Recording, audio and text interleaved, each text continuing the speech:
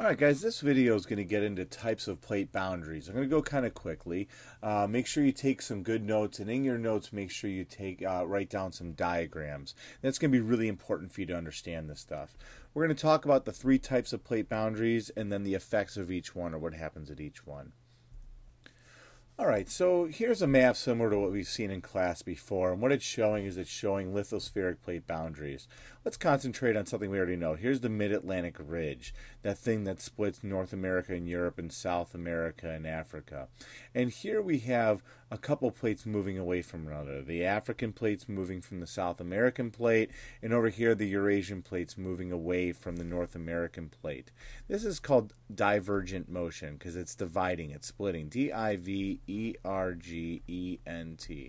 And divergent plate motion is where two plates will move away from one another. And I'm just going to show arrows, draw arrows here to show that.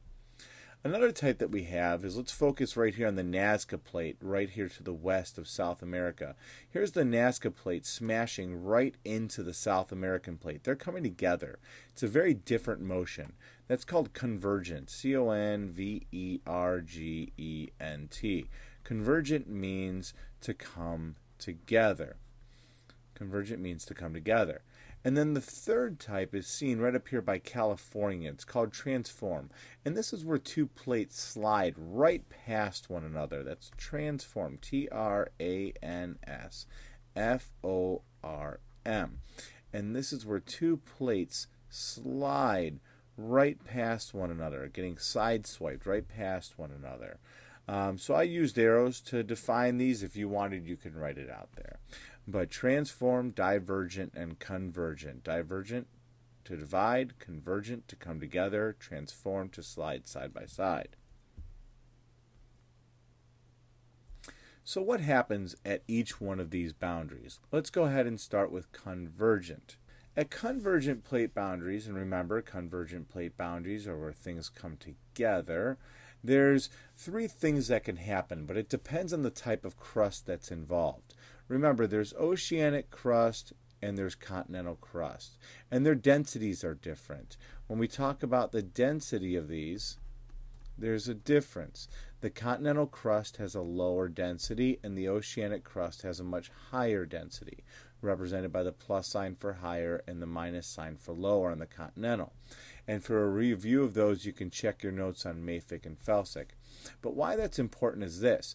We learned about subduction the other day, S-U-B-D-U-C-T-I-O-N, subduction, and that's where one piece of crust dives underneath another piece of crust. And what we talked about is that the more dense crust will always dive underneath the less dense crust. And generally, it's oceanic crust that will dive underneath continental. And let's go ahead and take a look at the effects of that. Here's a piece of oceanic crust, and it's subducting underneath a piece of continental crust, much thicker piece of crust. And again, the white here is oceanic, and the blue is continental crust. That's what the blue is. Here's what happens. When the oceanic crust dives down underneath the continental crust, once it hits the asthenosphere, some things are going to happen here, and this is a really important theme for us to get into here. Something's going to happen. First of all, the crust will heat, and it will melt. Once it heats and melts, just like a lava lamp, its volume will expand. And according to the formula, density equals mass over volume. If you expand the volume, the density will drop. So what's going to happen is that the melted oceanic crust will gain a lower density, or will become less dense. So as this stuff melts, it'll become less dense. It'll turn into lava. And when it heats up, it'll become less dense, and it will begin to rise. And then what's going to wind up happening eventually is, if it can work its way out to the crust, it's going to form a little volcano here, and it will erupt. This is the case with volcanoes that are near coastlines at plate boundaries. There's subduction of the oceanic crust down into the asthenosphere. It heats up, it melts. If it can make it through the oceanic crust, it will turn into a volcano on the crust.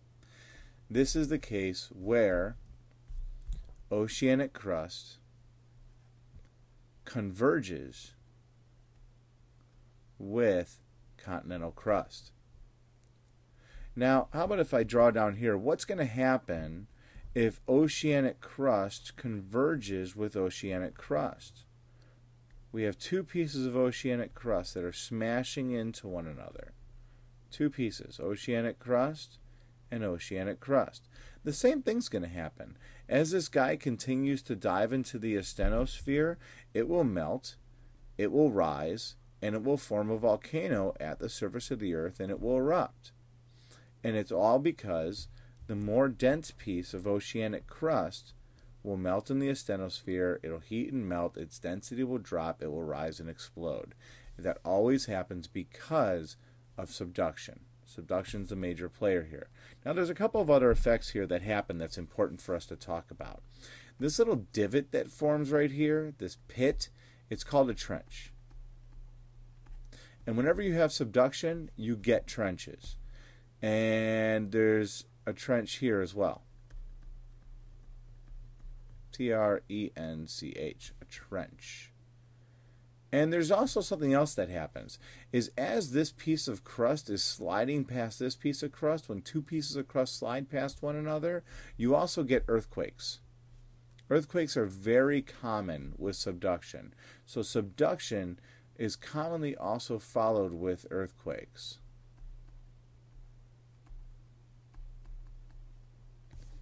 Now, the last type of convergent boundary for us to talk about would be when continental crust converges with continental crust. This is the most involved type of boundary because there's all these different types of combinations going on here. We have oceanic crust hitting continental crust, oceanic crust hitting oceanic crust, and now we have a continental crust hitting continental crust.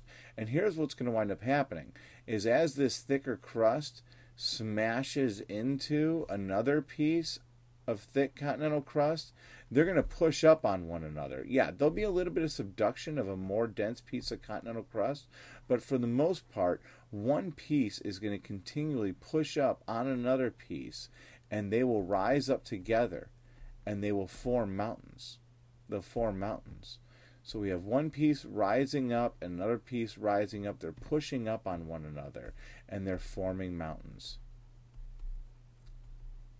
And generally, because the subduction here doesn't go very deep, there are no volcanoes here. But there are earthquakes. No volcanoes, but you do get volcanoes.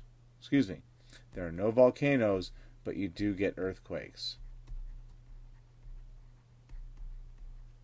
And that's the case anytime two pieces of crust smash into one another. So again, continental, they'll push up on one another, and they will rise straight up, and they will form mountains. All right, this is going to go a little bit quicker. What happens at divergent boundaries when things spread apart? A couple of things that you already know. Here's a case where a piece of oceanic crust is diving away from another piece of oceanic crust.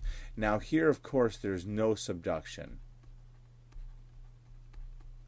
And because of that, in this case here, there's no earthquakes. But what you do get are undersea volcanoes.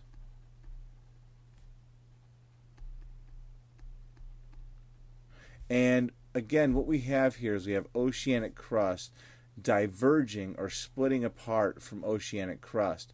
And we already looked at an example of this. We looked at the Mid-Atlantic Ridge in class earlier as an example of how plate tectonics happens, or evidence for plate tectonics occurring. And this is where the North American plate's splitting apart from the Eurasian plate. Now, one thing we didn't talk about was this, is when continental crust is splitting away from continental crust. So we have continental crust moving away from continental crust. Again, there's going to be no subduction, but You'll get maybe some earthquakes more commonly here. Why? Because this is on the continent. And here's what's happening. If we take a look at this diagram here, we have some pressure coming up here from the asthenosphere, and it's pushing this piece of continental crust away from this piece of continental crust. And eventually it's going to thin it out. And when it does thin it out, pieces of crust are going to fall down. They'll just kind of sink right in like a piece of gum that's being stretched out. And that's called a rift valley. A rift valley. That's right here. So, divergence of continental crust will stretch out the crust, and it will cause it to sink and fall. And this is called a rift valley. A rift valley. There's no subduction. There are no volcanoes that will form here because of subduction. However, we will get little volcanoes that form on land because this all happens because of pressure from the asthenosphere pushing up from underneath the continental crust here.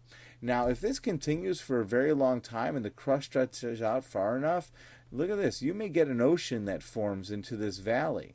And the more this stretching continues, the bigger the ocean becomes. All right, now let's take a look at our last one. And that would be a transform boundary. And this is where two pieces of crust slide right past one another horizontally. Here we have a piece of lithosphere moving right past another piece of lithosphere. And they're sliding past one another side by side. And generally this only happens with continental crust sliding past continental crust. Now when we take a look at this, there are no volcanoes at this point. No volcanoes at all. Why? Because there's no subduction. But what you do get is you do get earthquakes. Earthquakes are very common here because of the friction between the two pieces of the lithosphere that are sliding past one another. All right, that's it. We talked about plate boundaries. There are three types of plate boundaries: convergent, divergent, and transform. We talked about what happened at each. Tomorrow when you come into class, we'll go ahead and we'll take a look at some examples of each one of these boundaries, and you're going to have to map some out on a world map. If you have any questions, please feel free to send them along on Edmodo or send me an email.